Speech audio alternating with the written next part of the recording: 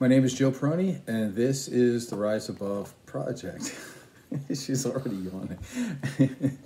So today is a really, really special day. As you can see, Lola has her hat on because she is having a party today, and all her friends are coming over. We've got Baxter the poodle, we've got Kubi, of course, the chow, we have Nelson, the pit bull mix.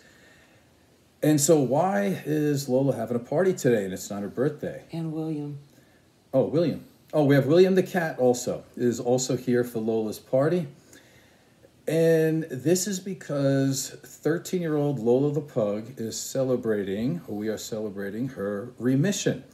Also her graduation from CHOP treatment. We'll get into that later of what CHOP treatment is. But first, I want to have a little bit of a little discussion on the terms beating cancer and the terms losing your battle with cancer, because I've always had a problem with this. So today we're celebrating Lola's remission and graduation. I don't want to say she beat cancer because I think that's disrespectful. Listen, all living things die, and we all know people and animals that have died from cancer. And I don't want to act like it's a competition, because being that all things die, it's not a fair comparison.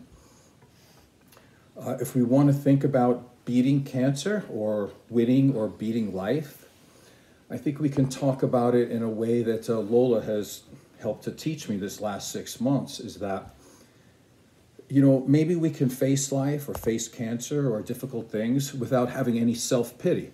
That's number one. Number two, how about we don't amplify the ailments and the negatives, and we think about all the good things there are. And number three, if we can understand that all living things die, but we can also do it with courage, and we don't have to whine about it. We understand that that's just the truth. So I think all of these things, Lola has really reminded me of it. It's funny, she looks so much better now than she did 6 months ago. It's kind of fun. I'm watching her on the camera here. Her eyes are nice and clear, and she's not trying to scratch the lymph nodes on her neck. This is a good day. She likes her hat, too. And she likes her hat. You like your hat? I like my hat, but it's pink. So let's get to some of the basics, because when Lola was diagnosed with cancer, I was looking around for some help and, maybe some emotional support, and I couldn't really find it that much. So hopefully, maybe I can do that for somebody else. So Lola was diagnosed with high-grade multicentric lymphoma. That was on November 1st, 2020. At that time, she was given two... Whoops. Oh, no. She's walking in front of the camera. Okay, so at that time, she was given 2 to 4 weeks to live if nothing else had changed, or if she was resistant to treatment. Hey there, little one. So the symptoms at that time, she had low energy, she had a decreased appetite, and she had swollen lymph glands or lymph nodes. And here's where I feel that because I pet her a lot, and I have a lot of guilt, so hopefully maybe this can help somebody out there. Obviously I know that living things have lymph nodes, but I didn't know that there was lymph nodes like on the back of the knees. So I didn't think to reach and squeeze in because I didn't notice that. And that was my fault. Take responsibility for that. She had swollen lymph nodes, one, or actually both, in her neck, but it was prominent on one side. And I thought it was like a pimple underneath because she would go to scratch it, and then there was like a cut on top. So I thought it was kind of like something that, like a skin thing, and I didn't think that it was a lymph node. I'm not a veterinarian. I didn't think about that. And so I'll take responsibility for that as well. So that didn't trigger us to take her to the vet at that point. But one night she was breathing really hard. She was panting, and I couldn't figure out why. She's not the type of dog to have a lot of anxiety, that's for sure. Then it got better in the morning, so I thought, okay, it's all better. And then it got the same way the next night. And so the panting was a big symptom, and I didn't realize that her lymph nodes were getting so swollen it was cutting off her airway. So on Sunday, November 6th, 2020, went to we decided that she would get CHOP treatment, because the first vet that we went to, they don't specialize in canine lymphoma or cancer. So we went to the other one, and I decided to start with the CHOP treatment.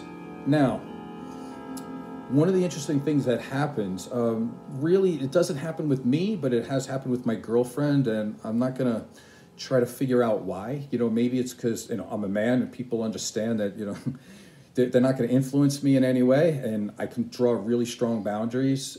Maybe that's it. Maybe it's a sexist thing. I don't know. I don't care. But the question kept coming up. Why would you put a 13-year-old dog through all of that?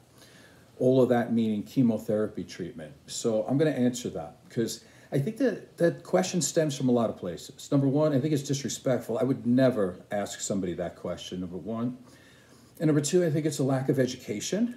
And number three, I think there's this hidden thought that because chemo costs a lot of money, that it's something in them that if they had the money and they had the love and care, they probably would do it. But being that they don't have the money, they just kind of put it off as, I'm hurting the dog somehow. So I'm going to answer to that just in case somebody else has to go through this and, you know, you're emotionally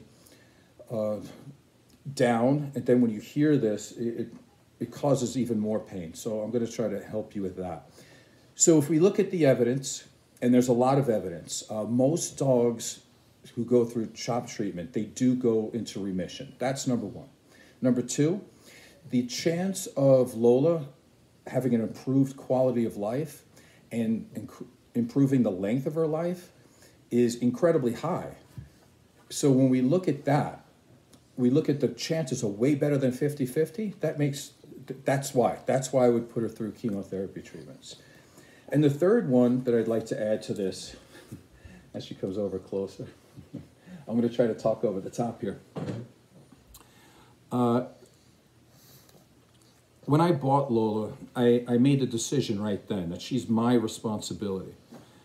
And at that time, I made the decision to do everything in my power to give her a good, long life and to improve the quality of her life. So if there's a good chance of doing that, then that's what I'm going to do. So to me, it's not a hard decision. It's a really, really easy decision that I made 13 years ago. So that's the answer on that. So let me just get her to move just a little bit. So the question probably is now, what is CHOP treatment and what is the cost? So let me tell you up front, I'm not a veterinarian, so I'm sure it's different for every dog, maybe in terms of size and all that. I don't know, I'm just assuming that. And it's probably different depending on what city you live in. That being said, I'm going to give you the information that I have that we have gone through. So what is CHOP treatment? I've got it here to make sure I have it all down for you, so I'm not doing it off the top of my head. Oh, no. Oops, let me just get her so she doesn't knock down the... Okay, all right, Lola. As you can see, she's much more active this time than she was on November 1st when we did the video with her. Do you want me to put her down? Yeah, let's take her down for a second so I can... Okay. Good girl. She wants to go party with her friends anyway. These are the party hats for some of her friends and some of the treats. There's another cake's coming. Okay, so let me get into what CHOP treatment is and how much it costs.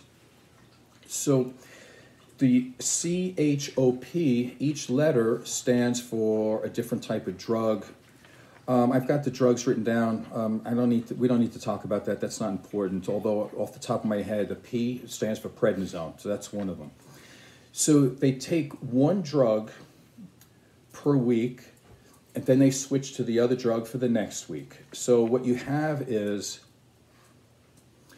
a 4-week cycle of the 4 different drugs. And at the end of that 4-week cycle, they start over again. And then they do 4 cycles of those 4 weeks. So again, it's the same 4 drugs done 4 times, but they keep switching. I guess it's because they want to keep the cancer guessing. I think they become too resistant to it if you use it for too long. So they keep switching them out. And so here's how it works, at least how it works for us. So the first 8 weeks is 2 cycles, and they do it every week. Now, every week it costs, each treatment is $800. So quick math, as I'm looking at it here, is $6,400 for the first 8 weeks. Now, this includes the blood tests before every chemo treatment. And you need the blood test because the dog, or at least in this case Lola, may not be a candidate at that time, depending on their blood levels, if they can withstand chemo. Luckily for us, Lola, she passed every time, so she was able to have all the treatments in a row.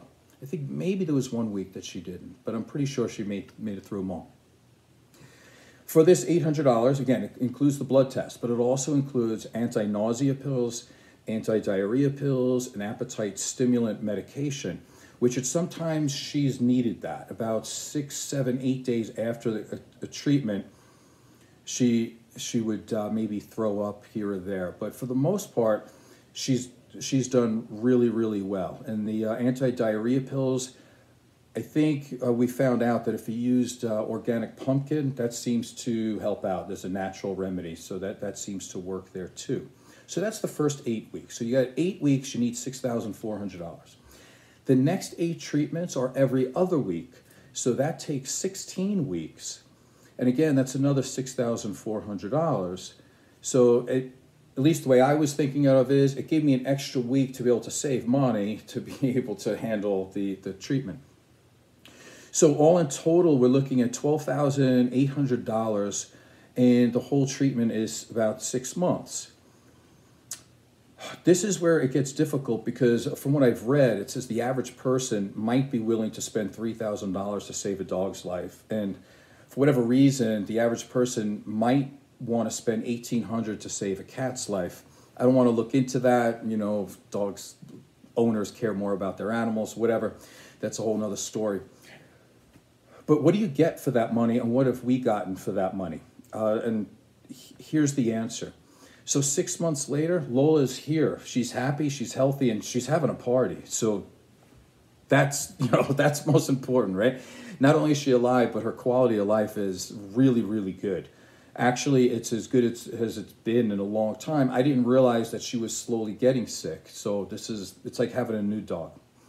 Number 2, she's been in remission since week 6. She's been eating normally. Actually, she runs over to me and she starts scratching my leg because she wants me to give her more food. So she's actually being a bully, which is normally like her. So that's kind of fun. She has her personality back. She barks at the big dogs, and she'll go to the door sometimes to greet you. And she's doing what she does. She has her personality back. Every day we go on non-goal oriented walks at the park. What does that mean? It means that because in the beginning, she was not doing very well. She stopped walking, and she wasn't doing that. And so I decided that instead of trying to walk her down the street and she was only maybe making it like 1 to 2 houses down the street, and then that was it. She'd stop, and I'd pick her up and bring her back. I didn't realize, I just thought it was age, but now since the chemo treatments, what I do is that I bring her to the park, and she likes the grass. She sits on the grass. It's cool on her feet, and it's near the water. So some days she's really active and she wants to go back onto the sidewalk, and she'll walk like a mile down the road, a mile back. I'm not sure how far it is, but it's pretty far, and she likes to do that. Other days she likes to sit by the lake and just kind of watch the ducks. I don't know how good her eyesight is, but she knows something's there, or else she wouldn't be facing that. So she likes being around the ducks and the grass. Sometimes she likes to slide on her back and stuff like that on the grass, so she's having a good time. And so, age has its privileges, right? So I'm not going to take her out. I'm not doing it for my cardio, right? It's for her. So if some days she just wants to meander in different circles around trees and stop to smell the flowers, so to speak, actually literally smell the flowers, I just sit there with her until she's done. And that's what we do. Lola now does not really pant at night at all. She sleeps through the night with no panting. Every once in a while she does, but it's because she sleeps with her tongue out. I think, and it gets really dry. And so what I'll do is I'll take her downstairs. She gets water, then she runs back up the stairs. She's ready to go. So I can't imagine it's a lymph node thing. But again, don't go by me. I'm not a veterinarian. I'm just going by what I see. And what is it like to take a dog to chemo? Well, we have a pandemic, so they don't allow anybody in. But I can go by what I've heard and what I've seen from Lola when she gets out. And here's the thing. Lola acts like chemo treatment is just a day at the spa. She loves it. Like, from what I've heard from the vet techs is that she likes to be handled by people. She likes to be touched. She likes the attention. And if she doesn't get enough attention, she'll bark or howl to make people come over to her to say hi. I mean, so she's got a bunch of friends there now, and even this week when she graduated, they gave her a little bandana and stuff like that. And, so we're going to do a real ceremony here. Yeah. But, it's part of it. She gets her nails clipped there. Yeah, there you go. I don't know if you could read that. I can read it. Yeah, so she comes back again. It's a day at the spa. She's had her nails done. I get her tails wagging. It's amazing. She has a lot of energy, and I need a little bit of help with this because I forget the name of the place. But she goes to this place. I think it's called Shaggy Shake, if I'm getting the name right. And they've been doing her baths for free in a section by herself, so she doesn't have to be around other dogs. Help me out. Give her a name and phone number. Oh, Suds. I don't know the number offhand. It's in my phone. But it's Shaggy Shake. It's on Buffalo and Sahara. It's a local. Her name is Suds. And she does an amazing job on all the dogs, too. And they've been really nice over there. So, again, Lola's been getting baths, getting her nails done. She thinks she's going to spa every week or every other week now. So that's what we've gotten from the money that was spent. So well worth it as far as I'm concerned. Here are some extras that I figure to throw in that other people might want to know. Lola sleeps on the bed every night. I have a humidifier on one side, and I bring the nightstand over to the bed just in case, she rolls over, back in the good old days, she could jump off the bed and all that, no problem. But now if she falls off, that can cause major damage. So I bring the nightstand over. So if she were to roll to one side, she's on a nightstand. She's not going to hit the floor, number one. And I have the humidifier because, like I said, her tongue is out, which most pugs are, but then losing some teeth, that causes it even more. So her tongue gets very dry. And because of that, she needs water, and then she'll start panting because she gets nervous. And then what happens is I have to take her downstairs. So the humidifier helps her with that. And sometimes I use aromatherapy there. One of them I use is to help calm her down for sleep, and the other one I use is to help her breathing. And the other extra, which is unrelated to the cancer, but still something that I think should be talked about because some old dogs have some situations. She has multiple drops that need to be put in her eyes at least 8 times a day, with a 5-minute break. And that helps out her dry eye.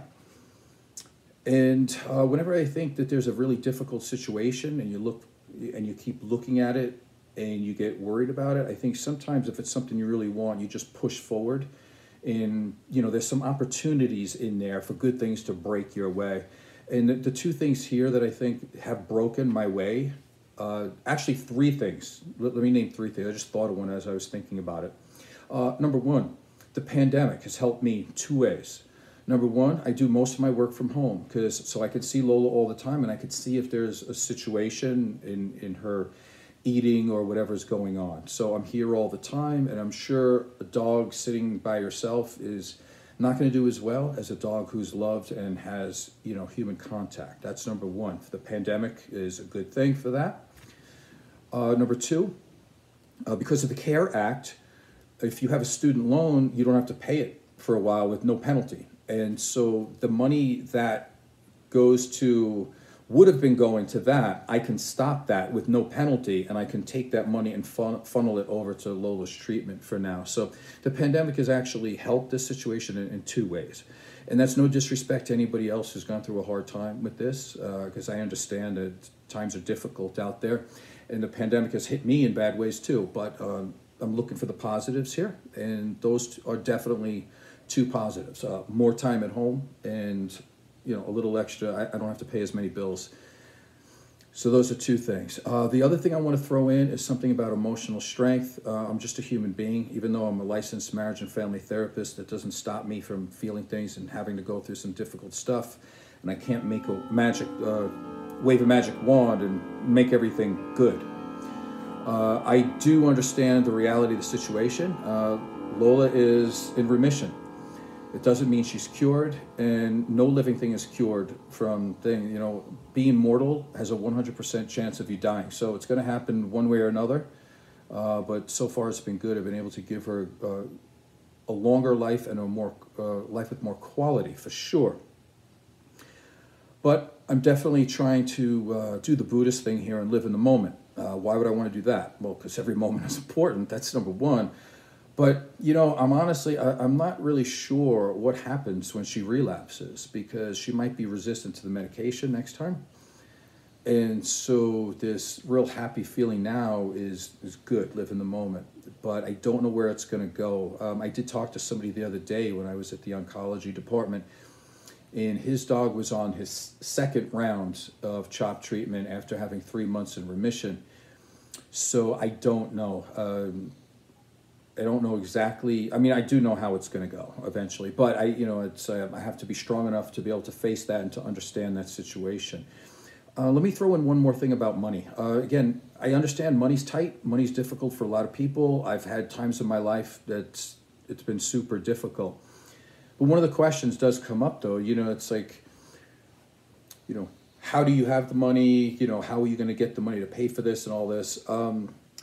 Again, it's something, I think a lot of it is just personal responsibility. If you have a living thing and you're responsible for it, it's kind of irresponsible to spend your money on lots of other things and not leave any extra money for the people or for the animals or for anybody else that's dependent upon you. You might have to take care of them at some point. So I'm always holding a little bit of money back. Keep in mind, you don't have to be rich. She's 13 years old. I've been putting away money for 13 years, waiting for something like this, because you never know when it's going to happen, because I live in fear of disappointing, and I don't want to look at her and be like, well, listen, I'm going to let you die now because there are things we can do. I just decided to spend it on other stuff. I can't just watch her die that way. So I'm going to do everything that's within my capabilities of a man and as a human being to be able to protect her and to be able to do what I can. And so that's what I do from my side. Anyway, let me finish this up. Today is a great day. Lola is alive. She's got friends coming over. She's got her treats. She's got her party hat. And today's a good day. With this situation, I never thought it would be this way. I thought we were looking at just, like I said, 2 weeks maybe. But now we've got 6 months, and she's really good.